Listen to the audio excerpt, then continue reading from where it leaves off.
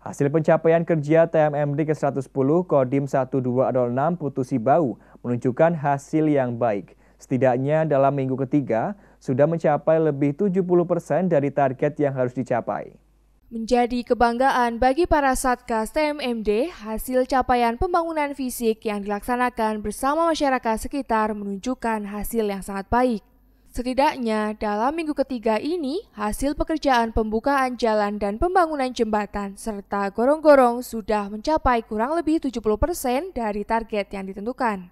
Keberhasilan ini tak lepas dari sinergi masyarakat dan kondisi cuaca dalam beberapa hari sangat baik, serta kesehatan operator alat berat juga menjadi kunci sukses capaian tersebut. Letda Infanteri Eko Susanto mengatakan situasi dan kondisi lapangan berjalan seperti yang diharapkan. Selamat siang, saya selaku dan SSK TMMD ke-110 KODIM 1206 PUTUSSIBAU. Pada hari ini kami menginformasikan bahwa cuaca hari ini cukup cerah sehingga pengerjaan TMMD terus kami laksanakan, kami lanjutkan. Hari ini rencananya kami akan menyelesaikan jembatan kelima dari 7 jembatan yang direncanakan.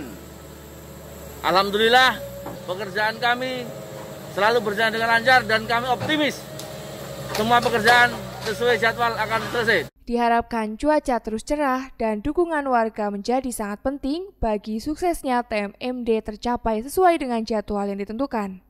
Dari PUTUSSIBAU, Tim Liputan Satelit TV mewartakan.